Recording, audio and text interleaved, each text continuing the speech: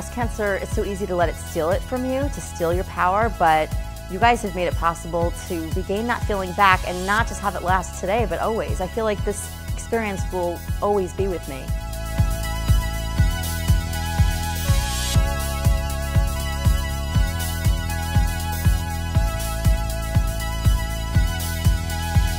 This is beyond therapeutic and empowering. It reminds you of, wow, it's not the end. This is just another phase. It's a day that I'll remember for the rest of my life, for sure. It's something that I'll hold close. You know, you really made me feel like a beautiful self. So there is life after cancer.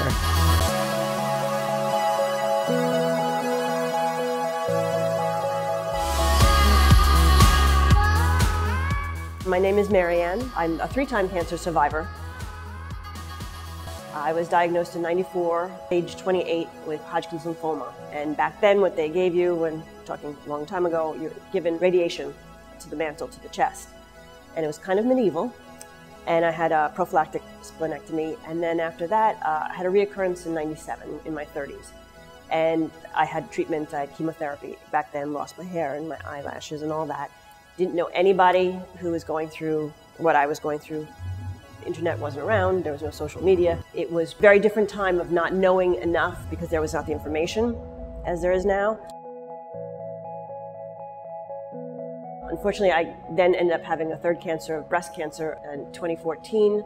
I'm in my late 40s. It was from the mantle radiation that I had. Found out that that's a typical thing that happens with Hodgkin's lymphoma patients. They didn't know back then what the radiation would do many years later, 25 years later. With that, I had double mastectomy, and I had chemotherapy at that time. Again, lost my hair, eyelashes, everything.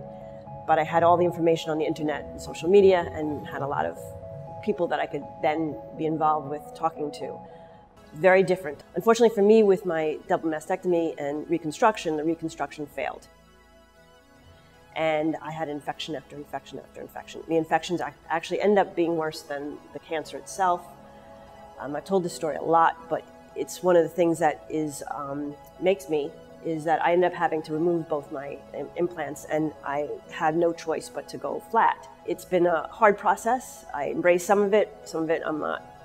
You know, I'm trying to find that beautiful self. It's hard because your sexuality is a lot. I know it's in the brain, but it's a lot of your body, and working on it.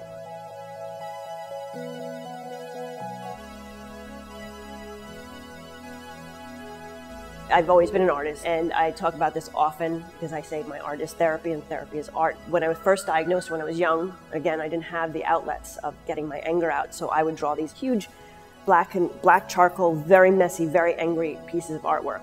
And then it progressed as I progressed, and they changed, and later on with my breast cancer, it became about sexuality and about body image and sensuality and just finding that beautiful medium. And now I do a lot more of drawings they're not angry. They are a lot of energy to them. And I've done a lot of commissions for women that also have gone through breast cancer and body changes. I had one woman that this kind of knocked me off my feet. She wanted to see me draw her so she could see herself. And that was really super important. So yes, my art, I've always been an artist, and my art has been my everything. So it's something I do every day. I think people don't understand what kind of happens after cancer too, is that you do find you walk a little taller, you're a little prouder, like I did this, and there's that quality that happens because of cancer. Survivorship, and then you have this group of women that you really feel bound to and you can relate to. And the more you can help, the better you feel, and vice versa. It's done a lot of damage, but it's done a lot of good.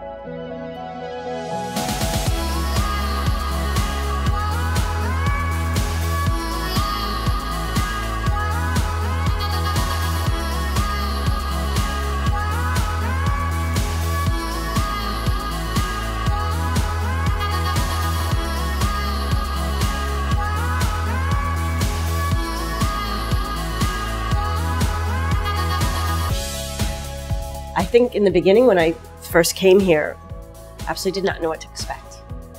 And it's brilliant. It just hit something, the vulnerability of what I've been through. Because you don't feel beautiful. And this is an opportunity to feel beautiful. This is a wonderful opportunity. It's transformation. I can't thank you enough for this.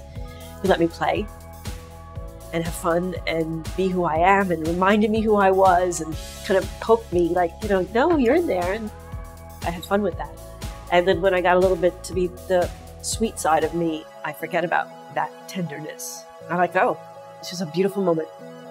Very special, very special. Every one of you is just incredibly professional and special, and you're deep, deep in me. So thank you.